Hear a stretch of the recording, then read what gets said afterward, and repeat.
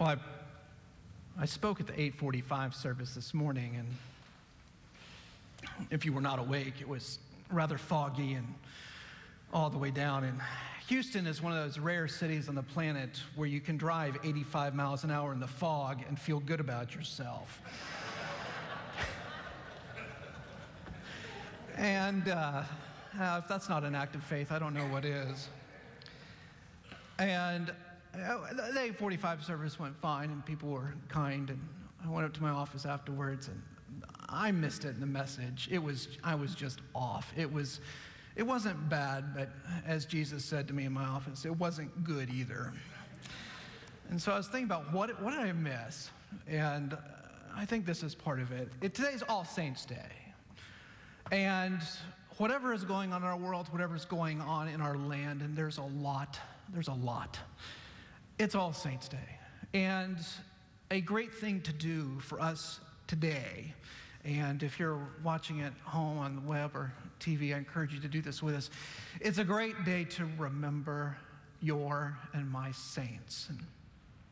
And I was thinking, I ask myself the question sometimes, what would the saints of my life say to me today? They said things to me in the past, and I certainly remember them, but what are the things that people who you love and who love you who are gone now, what would they say to you today? And I found myself thinking about this, and of course you remember grandparents and great-grandparents, and I remember teachers of mine who have now passed away, and I remember the people who just, for whatever reason, at the right point, at the right time, told me what I needed to hear. And I just wonder if that conversation could continue, and through prayer, I think to some degree it can. What would they say to us today? And I like to think that what they would say to us is rooted in the best of what we can be as God's people. And that they would say things to us like, love more, be humble, don't worry about so much, smile, don't drive 85 miles an hour through fog. There'd be some practical things that they would say to us. But I think they would call out of us, if you will, the servant nature of our calling. In the sense that we are called not to be people of power and might, although some of us will play those roles. We are not called to be people of strength or of boasting, but as Christians, we are called to be people who serve. That's it. Serve God and serve each other, and we do so out of love. And that kind of command to us comes from no political office or really somewhat guided by the scriptures. But I guess in my own experience, I find it's a matter of the Holy Spirit and the heart. And what the saints have the ability to do is speak to that place in us where the Holy Spirit and the heart come together in such a way that they call us to love God and love each other more. So I pray today that maybe this was what I was missing at 8:45. I felt like at the 8:45 congregation I should have given like some sort of coupon, like come back next time and we won't charge you, but we don't charge to get in, so that's kind of pointless. And maybe that's what I missed, is that a servant nature of a calling is just bedrock to who we are. It's bedrock to the saints, and it's even fundamental to our scripture, because no ruler does anything without a people with them who serve. And that's what Paul knows. And as we elect a political leader this season, I voted yesterday. I hope you will vote as well. If you want to know who I voted for the day after the election, I would be delighted to share that with you. But a leader can do nothing without a heart that is committed to serve and people with that leader who are also committed to the same. And Paul knew that. So to set that tone for us, not just today and All Saints Day, but we're recruiting for a thing called Stephen's Ministry, and what these are is a collection of people who feel called to serve the people in our congregation in a greater way through times that can be really unique and challenging and tough. And to help advertise that, we put together a little video. One of our Stephen's ministers was willing to share a little bit of her experience. And so I'd like for us to watch it. If you feel called to this ministry, fill out the card in your bulletin and give it to the front desk or connection point as you go. But in a greater way, let's look at it thinking of our commitment to serve and especially what the saints would tell us matters. Take a look. Well, I had heard a lot about Stephen Ministry from the pulpit during, Sundays, and they would have campaigns where they were asking people to participate and to volunteer to become a Stephen minister. And I sort of felt a calling, but I resisted it for a long period of time. And then Hurricane Katrina happened, and my mom came and, she usually would come to stay with me during a storm that came into the Gulf. She would just kind of pack up and come over to Houston and spend some time with me. And this time it turned into 18 months. So I was getting worried about her because she was kind of isolating herself, and I wasn't quite sure if I was enabling what was happening and what could I do. So I reached out and asked for a Stephen minister to help me figure out what was going on. How do I handle the situation? The great thing about Stephen Ministry is that the Stephen minister doesn't really tell you what to do. They help you figure it out yourself. So they walk with you and they kind of help you explore your feelings and get a better understanding of yourself and the situation. And God provides the answers and the solutions. And once that happened, I figured, I still was resisting the calling. And I thought, maybe I really should pursue Stephen Ministry, because it appears that other people feel that I have an ability that I'm just not recognizing and utilizing, to the fullest. And so I went through the training, and when you go through the training is when you realize that it's not my responsibility to fix someone else. It's to walk with them and to be with them as they struggle. And that's, I think, the most freeing thing is that I always felt this responsibility to fix and to mend. And what Stephen Ministry shows you is that you're there, but you're not there to do the healing. God does the healing. If you have a caring heart and you love people, you can become a Stephen minister.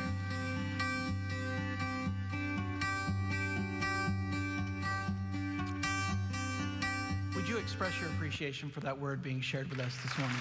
Thank you. It's a great story, and Stephen's ministers are people who really just feel called on a one-on-one basis to really help people get through difficult times. And I just have to laugh sometimes at the intersection between just the most traditional of church ministries and the age in which we live, in that we had somebody in our community in Houston downtown that was needing a Stephen's minister. They were going through some tough stuff, and they were not affiliated with any church.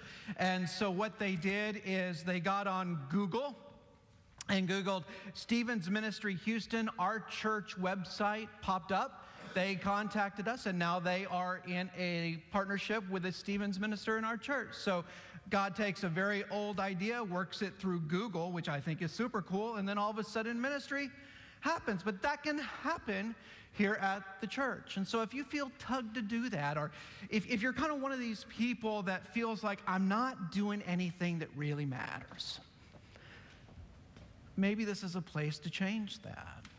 And sometimes I find that it surprises me, it shouldn't, but it does, that people who have the most important jobs and the most important roles and the most vibrant families sometimes still feel there's something more, and often I find that feeling is associated with just the need to love and to serve in a selfless way. And if we do that, so much of our Christian calling is fulfilled. So the Apostle Paul writes to us in this political season. And I'll be honest with you, I've been arguing with Paul all week. I've found the conversation a little one-sided, and that he hasn't exactly spoken back yet. But I have trouble with this because I voted on Saturday, and I'll be honest, I have a tough time thinking that my candidate is the messenger of God. Maybe I'm unique in this, but I'll be forthcoming. I have a hard time with that. So when Paul says, "Let everyone be subject to the governing authorities, for there is no authority except that which God has established." I'm in. God is God. And regardless of how the election turns out, God will be God. Jesus is still going to be Jesus. The kingdom is still going to be built. The Holy Spirit will still be the Holy Spirit. And all of this does not matter one whit on who the President of the United States is. Is that true? It's true. So, yes, we can give God a hand. But Paul goes on. The authorities that God, consequently, whoever rebels against the authority is rebelling against what God has instituted. And those who do so will bring judgment on themselves. I don't like that part as much. Well, I just think back. One of the people I first read when I was coming to faith, actually, I don't even think I was baptized yet. Somebody handed me, talk about saints, a professor in my college knew that I was kind of asking some religious questions but hadn't come to faith. So he handed me a book. It was Dietrich Bonhoeffer's Cost of Discipleship. Now, if you are not a Christian and you are listening to this, I greatly do not recommend you start with Dietrich Bonhoeffer. It's a bit of a heady read. The essence of his message, though, is this. It's like the church has to demand justice. And when political authority does wrong, the church has got to be a strong voice against it. And Dietrich Bonhoeffer, who was living in Hitler's Nazi Germany, held the church accountable and said the church was guilty of going along with the horror that Nazi Germany brought upon the earth, because it didn't speak up and it didn't demand the gospel and it didn't say this is wrong and this is evil and this is destructive. This is not what Jesus had in mind. The church went along. And so he had a hard time understanding this text given the reality of his day. Closer to home, we might think about the civil rights movement and all that was rooted in the church and how it went against the political authority of the day. You know, one of the things that I've had to learn as an adult is that when you hear our candidates talk about being law and order this or law and order that, at times in our nation's history, your perception of that depends on kind of what group you're in, right? And if the law and the order is coming at you, that's a whole different perspective than if you're on the other side of the line. And we got to realize that we have a voice in that in the church, and so when we see our politics going wrong, the worst thing we can do is be silent. We got to say something. We got to show folks what we're about. And so when Paul says this, I look and say, are you so sure? Because let me tell you, when it gets ugly, it can get really ugly. And the church has got to say a word. We got to say a word. My wife and I, we watched the Oprah Winfrey movie, Selma, recently. You know, my wife has this real job where she works in the hood. She teaches in a tough neighborhood and charter schools, and I have a one-day-a-week job, so I have a lot more time to go to the movies and hang out and preach mediocre sermons at 8:45 in the morning. But we watched Selma, and it's a movie, and it's an interpretation of things. I know, don't want to get too factual with it. But one of the things the movie does a nice job with is talking about the clash between the values of the church, which Dr. King represented, and the values of our politicians who struggled, if they were in the struggle, to bring justice on the earth. And there's some very powerful scenes. I'd recommend you watch it between Dr. King and LBJ in the Oval Office about what the right thing to do was. And here the President of the United States is a great man of power. He has the ability to do so much, but sometimes when faced with the obvious right thing to do, it's a very difficult political step to take. And Selma does a great job of showing it. I recommend you take a look. But it's just an example of how Paul's words, if we take them too literally, I think can put our nation in a bad place. And if we are to watch our government and it does something that is amiss, we as the church have to say so. And in fact, I would say the circus that our politics is now is largely because the church has been so silent. And if we step up and we start demanding the virtues which our scripture asks of us, love, joy, peace, patience, kindness, goodness, mercy, self-control, is that all of them? I think it is. If we start demanding those of ourselves, of our churches, of our nation, of our government, of our leaders, and say, these are the values we hold dear, the conversation will change. We have to do that. Now, I think that Paul would be on board with this. If you take Romans 13 on down the page, you will see that he kind of has an interesting word. He said, all laws, this is what I found the most interesting, all laws are fulfilled by love. In other words, politicians can make decrees and there can be laws to do this and that, but the truth is all good laws, all moral laws, all the obligations that a government can put upon us, all are fulfilled if we love our neighbor to the degree which we are called. In other words, if we love each other, we don't need all these rules. And I think he's right. So Paul, when he says this, I think he's got two assumptions which are at work. One is the sovereignty of God, and he's absolutely right about that.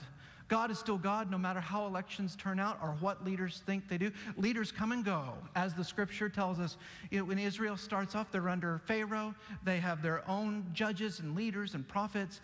There are kingdoms that come and go. There are emperors, and in Paul's day, there are Caesars who are now gone. All these rulers will change, but the thing that fulfills all laws and almost makes politics unnecessary is when we love each other to the degree that Jesus loved us. When we fulfill that command in our life, the need for rules goes away. And it's true in matters large and small. Our daughter is home from college, which usually means three things. She's out of money. She has a massive amount of laundry, right? Or she missed us, or all three. And so she was home this weekend, and so she said, well, one of my areas of responsibility of dad is the cars, right? As the fleet of cars that we have, I'm the one who's kind of like responsible for saying, how's the fleet? So she comes in the driveway, and I hug her, and she talks about college this and college that. And so anyway, and then we get down to business: laundry, food, money, car. I said, how's the car? And she goes, well, one of my tires was kind of low, but she said, I aired it up all by myself. And I went, there you go. Adultness is coming your way. And I said, did you check the other three? And then there was this long silence, which I've learned in daughter speak means no. So I said, I'll go out and check them. I'm the dad, that's my job. But I gotta tell you, I honestly, as I was doing it, here is my genuine thought. It's like, I don't have a lot of chances to serve her as her dad much anymore. It's like, she's an adult, she's getting trained to be a nurse, she's a few months from a job, God willing. And so she's more and more doing her thing. She's taking care of herself. And that's exactly what we want her to do, right? But one of the things it is, for me at least, is I miss getting to be needed. And so I pull out our air compressor from the garage and I run the extension cord to her car, and I'm checking the tire pressure in 3 tires and the 4th just to make sure she did it right. And I'm going through this, and it's like, I've really missed this. I have. I've missed it. And I don't miss it because it's like I missed the rule of, when you become a parent, it's like you should take good care of your kids, which is a true rule. I miss it because I love her, right? And that makes all the difference. And I absolutely had a great time checking tire pressure. If you would like for me to check yours after the service, I am ready to serve. And we'll see if I love you as much as I love her. I doubt it, but we'll try. But the state of the heart makes all the difference when we are following rules. And the Apostle Paul echoed Jesus entirely when he said that the law is fulfilled by love. We can't go through life just doing things because we're told to. And we can't keep looking to political leaders to give us more rules to follow. They're necessary to some degree, but the only way you and I are going to live a meaningful life, and the only way you and I are going to be happy, and the only way you and I are going to see the kingdom of God being built is if we learn to love each other to the degree which Jesus loved us. It's the fundamental assumption behind every God-given command. And so we do such a mistake if we get to the rule and stop and say, that's the law, that's the command, that's the rule that God gives us. No, we are called to break through that and see the love behind the reason, and once we do, we've arrived. As the Apostle Paul would later say, he says, at first, we look through a mirror darkly because we can't quite see. I don't know if you remember old-fashioned mirrors, but you get real close to them and you could see through. He said, but then there comes a time where the veil or the mirror is taken away and we can see things as they truly are. What he was saying is, that when we see through the reason behind a rule or a law and we see the genuine raw power of the love of God, then we understand the why to what God does, and we also see who we are called to be. It's such an imperative that we break through the rule-given facade, the legalism, the commands. All of them are important, but we have to see the love that is behind. And our politicians and our leaders, I think Paul would say, have to rule in such a way that they also lead us to love. It's the only force there is. The other day, I guess Friday, my wife and I, actually our daughter too, we were out at West Chase campus for the pumpkin patch thing that we do out there, and so we went down, and my wife insisted we decorate our Jeep, and so I took the top off the Jeep, and we had these really horrible-looking pumpkin lights strapped all around it, and I don't know what Jeeps in hell look like, but I'm thinking they look pretty close to that. Anyway, we were down there, and we were in the trunk or treat section and giving kids candy as they came by. And there were many takeaways from the evening. One was I got roped into being a judge for a kids' costume contest. I will never, as senior pastor, make that mistake again. You get to tell a whole bunch of children that they're not your favorite. It's not a politically desirable situation to be in. Just because it's funny, I'll tell you the rest of the story. There were 3 categories of which I had to help pick the winner. And in the first group, there was a little girl dressed as a donut box. How could I vote against a donut? I love donuts, so she won. In the second group, there was a mom dressed up as a burning building, and her little boy had a cardboard fire truck with a fire hat, which I thought was awesome, so they won. And then in the third group, there were actually 2 devils, which I theologically could not go there. That's just, Satan cannot win in any church contest. As a note to you parents, don't send your child dressed as the devil to church. It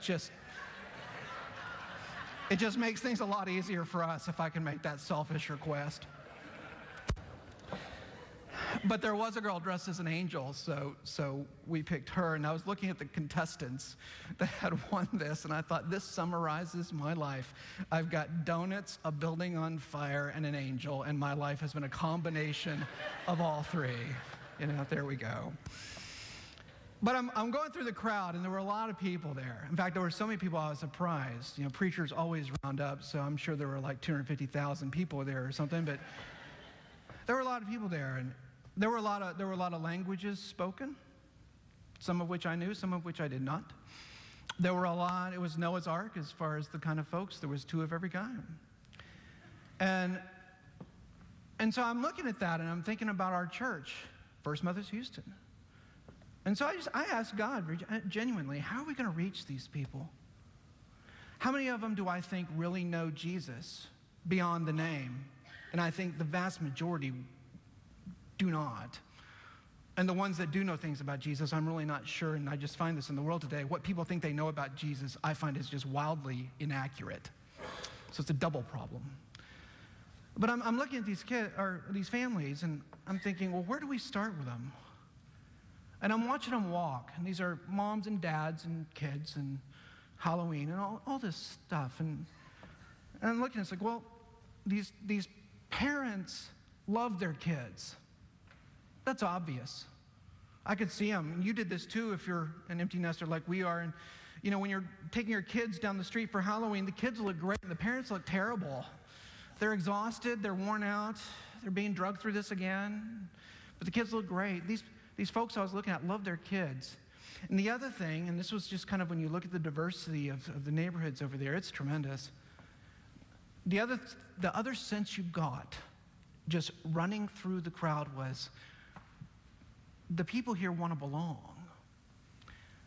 They love their kids, and they want a place to belong. They want a place to call home. And this is Houston, is real new. And I just got to thinking, what would it look like if First Methodist Houston found a way, prayed for a way, sought a way to so love people, all kinds, that they found home here. And through our witness and our love, and through our care and through our prayer and through our being the Stevens minister for a family in time of need, could we be the force that reaches out to these folks and say, get to know the loving man we call Jesus Christ and the loving God he is from, and how we are called to love and serve in his name and the life that's possible. Would you join us? I think for so many the answer will be yes.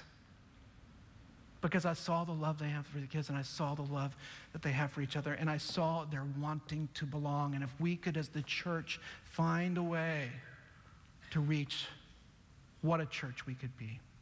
And I'm just going to ask you to pray about that with me.